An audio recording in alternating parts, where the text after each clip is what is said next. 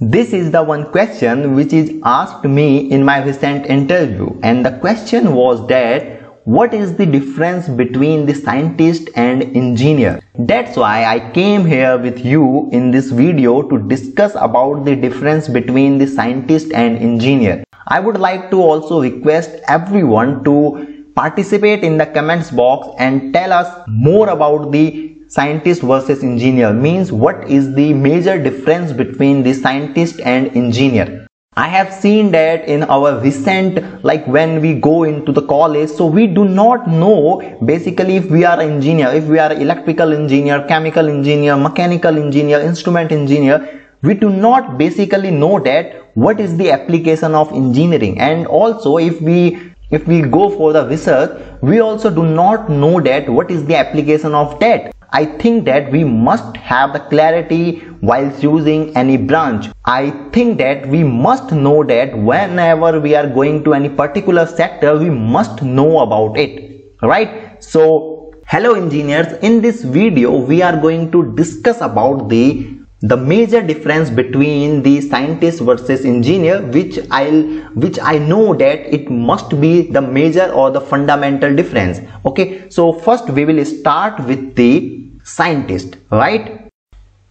So what is basically a scientist? Whenever you think about the scientist, what comes in your mind? That's I was giving the answer in my recent interview. So the scientists work at the microscopic level. What is the meaning of microscopic level? Means they deals with the molecules, they research, they test, right, for the discoveries, for the innovation at the microscopic level. What is it means? I'll tell you that also. Means a scientist work at the research center, a scientist work at the laboratory, a scientist work at the microscopic level because they want to research, they want to create something new. That is a scientist. Now what engineers do?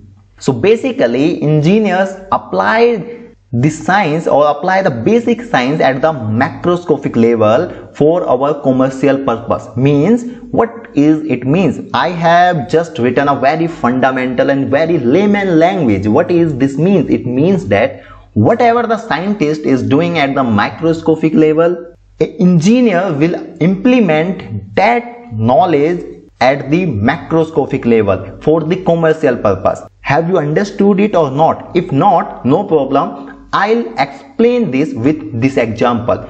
Here, let's suppose this is my one reaction, okay, and the scientist discover this reaction. If 1 mole of nitrogen will react with the 3 mole of hydrogen, so 2 moles of ammonia will produce. Got it my point? So it was the microscopic level discovery, it was the R&D level discovery, it was the laboratory discovery. Now the engineers comes into the picture, and the engineers have the challenge that they have to produce ammonia for the commercial purpose. Why? Because ammonia has the major application. Ammonia is used in the production of fertilizer. Let's suppose the urea.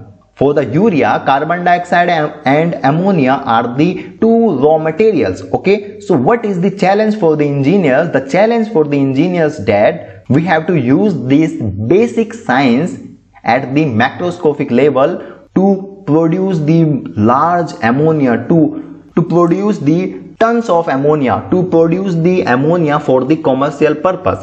Initially, we cannot deal with the tons, we cannot deal with the metric tons, right? That's why what we do, initially we deals with the grams, we deals with the kilos in the lab or pilot lab, and after that when the successful innovation and successful efficiency when comes, then we deals with the commercial plant. Yes, you can see in the pilot plant there is also engineers and research scientists are there, but majorly I hope you understood that what I want to tell you about the scientist or engineer. Let me in the comments box what can be the more difference between the scientist or an engineer, because if you are going to any particular sector, you must know that what is the application behind it. Thanks for watching. Till then, if you like this video, like our video, share this video with your friends, subscribe our YouTube channel for more updates like that. Thanks for watching. Till then, keep learning.